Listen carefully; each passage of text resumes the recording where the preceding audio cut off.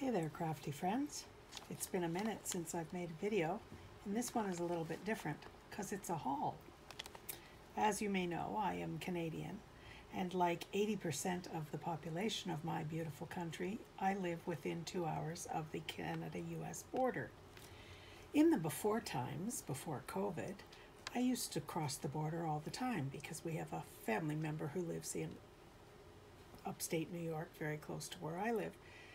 And I used to drop into Joann's and Hobby Lobby and all sorts of other stores and just make small purchases. It's been more than 2 years since we've been able to do that with any ease. So last Saturday, I jumped in the car with 2 of my crafty friends and off we went. So I'm going to show you all the little treasures that I managed to pick up when I was there. We'll start with Joann, and we went to 2 different Joann's. And I was able to find a bunch of stuff that was on my list and a bunch of stuff that wasn't. I picked up these Hero Art ink cubes because they were on clearance for $6, and I like this ink. I have quite a bit of it from other times. And then I picked up quite a few of these little Park Lane embellishments and things because they were 40% off. So I think I ended up paying like $1.24, or maybe they were 50% off for these. I just like the colors of those tassels. Don't know what I'm going to do with them. I know that these stamps are silicone, but I do like the shapes of them, and for $1.50 or $1.25, whatever they were, it's worth giving it a try. And I don't have a floral of that description. I like this one, and it comes with the dies, so I'll have fun playing with these. And then I am making up some cookbooks for some family friends and for my children. And I need a lot of fruit and food themed stamps. So I picked up this Hero Arts lemon one because I like some of the sentiments, and I like the shape of the lemons. And you'll see some other lemon items in later bits of this haul. So I picked up that, and then I picked up this Hero Arts stamp set because I love the script font, and I like the way you can build your own sentiments. So I just thought that would be really useful to have in my collection. Sorry about the glare, but I can't avoid it. It's the ring light. Blame it on the ring light. And I have to have it on because it's suddenly cloudy and pouring rain here. I love this buffalo check embossing folder, and I don't have anything like that, so I picked that up. Again, it was on sale for, I think, 50 off. And then I just got this little sheet of gold foil, because when do you not need gold foil paper? Kind of always. And I thought these note cards were pretty. I'll probably use them in journals and include them, as little page inserts in journals. Who knows? But I thought they were pretty, so I grabbed those. I love floral paper, and I picked up this Bow Bunny pad. Let me see if I have scissors. I've got 12,000 pairs of scissors, but do I have any close by that I can open this? I just thought that the floral patterns in this were just really pretty. So I grabbed this. It's a 6x8, obviously, and it has just really nice that I can use for cards or mixed media things or tags, or I seem to be obsessed with making journals these days. So that will come in handy in my journal making for sure. And then I found these 2 little spools of ribbon on clearance. I think they were 70% off or 80% off or something. I love this one. It reminds me of the of gum that I had when I was a kid, and I'm dating myself. It was Adam's sour cherry gum, but it looked like this. And then this watermelon on a sort of a denim background, which I like. I picked up a package of this. This wasn't on sale, but I really like this paper. I love the scalloped edge. Again, that'll be really handy in journals. And it's solid core, so it doesn't, if you tear it, it doesn't, crack white. And I like that. And then one of the things on my list that I was looking for at Joann's was this particular paper pad. Again, floral, lots of pretty. I'm sure you've all seen it before, but just soft colors and really pretty floral prints. And these are canvas. This is, a lot of the paper in here is printed canvas, which I really like. So I picked that up. And then the last thing I got was these tapestry needles, because I do needlepoint and all my needles are getting nasty. So I did that. And then we went to Buffalo Stamps and stuff. Obviously, I was in Buffalo, New York. And it's a small, independent stamp store that I haven't been for probably 3 years, and I was really happy to make it back there. So I picked up all kinds of fun stuff from them, including this Pink and Main anti-static brush. I'm anxious to try this out, as opposed to the bag that I have, because this has a clay substance in it rather than the cornstarch that's in the little pouches, and it apparently doesn't leave as much residue. So I'll give that a try and see how it works out. I love these tiny little strawberry stamps. Look at how small they are. So I'm kind of obsessed with strawberries right now. So obviously those will be going into my cookbooks. I have wanted this Anna White rubber boot die forever. And so I'll be stamping some of my stemmed flowers and putting them in the boots and making some interesting little images with those. But I'm really happy I found that. Here's another lemon die. This is from Lawn Fawn, and I like the shapes of the leaves and all the sort of, you get the slice and the other shapes and all the different sizes. And then I picked up this Lawn Fawn teacup die because it has the kawaii face pieces that you can add into it if you want to. I collect tea and coffee dies. I collect teacups in real life, and I don't have anything this size in a teacup shaped die, so I got that. And then I've been looking at this strawberry basket forever, and well, since it came out, and I just decided to buy it because I was buying everything else strawberry themed.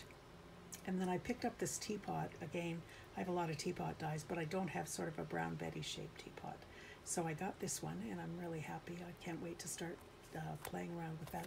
And it's got the little tea bag tag that you can drape out of the teapot too. So I'll have fun playing with that one. And then I picked up this, I've never seen this before, this Hero Arts cooking utensils. I really like the shape of these and the size of them. I have other rolling pin and spatula dies and whisks, but they're not as big as this. So this will get a lot of use in the cookbooks that I'm making. And then just as I was leaving, I spotted this, and I said to one of my friends, if anybody needed a cookie die, it would be me, right? Because I bake a lot. And so I picked up this Spellbinders cookie die. So, it's got the peanut butter crosscut cookies on it, so I can't wait to make a few cuts with that. And then I got this honeybee cutting board because I love the wood grain on it. And I'm sure I can get lots of use out of that in my cookbooks and for other things. And then they had a special deal with the Lawn Fawn. If you bought some of the new release dies, you could pick up some of the stamps that they had hanging on the wall from older collections. And this is, I have all of the baking in the oven and the stove and the jelly bean jars and all that stuff, but I don't have this one. So I got this for 50% off, which made me happy. And the mice are so cute. So I grabbed that. And then I picked up these two photoplay stamp sentiment sets. I have the dies already that these fit into, and I have one of the other sets, and these were buy one get one free. So why not? Because I already had the dies. And I have been on the search for the perfect pink ink. Now, according to IO, this is lilac, this color, not pink, but stamped. It's a very pretty soft blue-based pink, which is what I was looking for. And then I found this Wow embossing powder that seems to be very similar in color.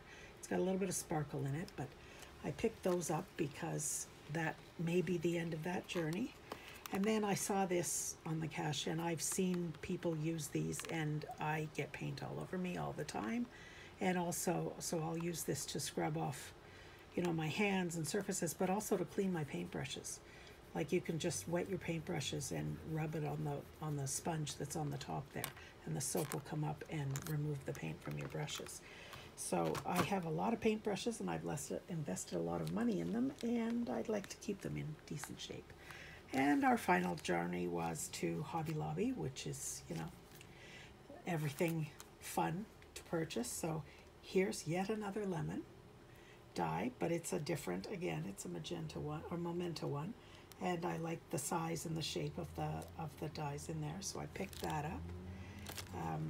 And then I picked up this Hero Arts. This is a layered stamp, There are two other strawberry stamps that I'm trying to get a hold of, but it's an older collection. So I just, hopefully I can find them, but I love this one, and I love this Hey There Shortcake sentiment. So I'll have fun playing with those. And then I grabbed this Momenta floral stamp set because I just love these sort of wildflowers, and I have a lot of that sort of flower in my garden, so I'll have fun with that. And I am obsessed with trees, and yes, I'm Canadian, and yes, we have lots of pine trees, and yes, I have lots of them in my backyard, and so I'll get lots of use out of this stamp because it's pretty, and you know, it's trees. I love this. I've seen other people haul this one, and I just love the envelope with all the flowers sticking out of it, and Happy Mail, so I can make stickers to put on the back of my envelopes when I send them out and stuff. So I thought I would get a lot of use out of that. And then this one, just because I don't have any flower stamps in this shape, and it's a layering stamp, but I think I'll get a lot of use out of that. And likewise with this one. I don't have any lily stamps at all, so that's another one that I'll get some use out of. Now these things are things that I went for. This was on my shopping list. I've seen Jill Norwood and Crafty Bean and all kinds of other people haul these two particular paper studio pads. And because they were 50% off, I picked up both of them. So the Floral Collage and the Distressed Floral. I know you've seen them before because lots of other people have hauled them recently. And then one of my companions knows that I am always on the search for to from stamps. And last year, when I was making Christmas tags, I couldn't find any of mine. And so she found these and handed them to me, and I went, yep, they're coming home with me. And I've seen other people haul this chiffon ribbon, it's called. It's a nice gauzy kind of roll of ribbon, and I just figured I would find all kinds of uses for that, and I like these two colors, so I grabbed those. Card storage pouches. They were, I don't know if they were on sale or not, but I bought them. And then I picked up this printed vellum because I thought it was really pretty. It'll probably end up in one of my journals because that's what I tend to do with printed vellum. And I also grabbed a package of these, of the sacks. I use these all the time to slide things in journals and swaps. And all the Paper Studio packs were on 50% off, but I just picked up this one because I needed some of the blue tones, the tealy blue tones. I'm very low on that particular cardstock. And then I just love this bunny paper. I don't know why I bought it. I know Easter's a long way away, but I just thought it was cute, and likewise with this one, and they were 34 cents or something. So I grabbed those just to have in my stash. And then somebody else had hauled this one last week too, the Kirby Teasdale Studio paper pad, and I just thought these papers are really pretty, and like they're shabby and vintage and all at the same time, beautiful colors. And it was $12.99 and it was 50% off, so I think it was $6.50 or something like that, so well worth it. And then when I was at Joann's, they had cardstock on 10 for $2, so I just picked up some colors of cardstock that I use a lot that I'm sort of out of. I forgot to show you there. And then I went kind of nuts with the Paper Studio flowers being on sale because we just don't have craft stores in Canada with the breadth of merchandise that Hobby Lobby carries, or Joann's, and we don't have a lot of local scrapbook stores left, not in the area where I live anyway. So I went crazy. I have bought these before and used them all up. So I bought them in the purple tones this time. And then I love these little, I have other versions of these, the sort of resin with the stones in the middle, but I thought they were pretty. And these were all 50% off. So I bought the multicolored, and then I love these lavender stems. I think they're so pretty. And then these ones are just gorgeous. The pansies and the blue, green, purple tones. I just thought these were stunning. So I grabbed those because I couldn't walk away from them and resist them. And then I picked up some of this glitter shimmer spray in gold. I have the other two colors, but I didn't have any gold. And then I found this in the clearance, and it was this big box. It's meant to be wedding invitations, but I was just kind of taken with the pre-made burlap bows that were in it, and these die-cut vellum sleeves that are meant to go over the invitation part. I don't know what I'm going to do with these, but I was very intrigued by them, and the box of them with the envelopes and the cards, and then there's a smaller card that I guess is meant to be a reply card, and it was $3. It's on clearance for $2.99. So I grabbed it, and I'm sure I'll make something crazy and interesting out of that. And I think that's it. Thanks for watching. I look forward to posting some videos with things that I've actually made. I'm hoping that this shopping trip has broken my, I just have had no crafty mojo lately, so hopefully this will be the trick. And I look forward to showing you videos in the soon times of all the pretty things that I was able to make. Thank you very much for watching, and I'll see you next time. Bye for now.